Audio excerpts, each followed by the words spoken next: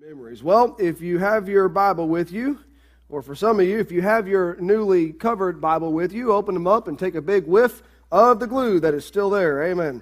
But I've done that several times today with my Bible. Opened it up and boom, it hit me. Everything just did it again right there. Open it up. Just certain areas of it are a little stronger than others, but still smell. He says that glue smell is going to go away over time. We'll see.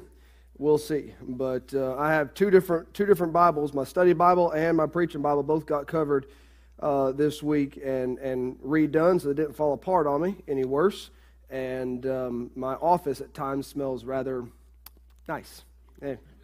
And no, it's not leather. That smell shows up later after the glue smell dies off. But I really appreciate all that Brother Noble did. Well, if you got your Bibles, and I want you to go to two places tonight. First off, I do this.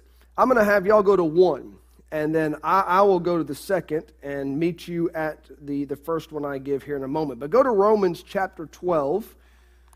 Romans chapter 12, and as y'all are heading there, I'm going to go over to Ephesians chapter 4, which is the one of the base areas that we're dealing with in this thought of growing in unity.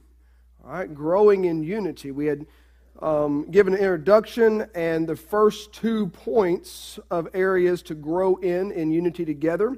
And I will not do a full recap, but I will give a little bit of what we've already hit since it's been several Sundays since we've dealt with this. But our key area that we started in was Ephesians chapter 4, verse 1 through 6. I'm going to read that.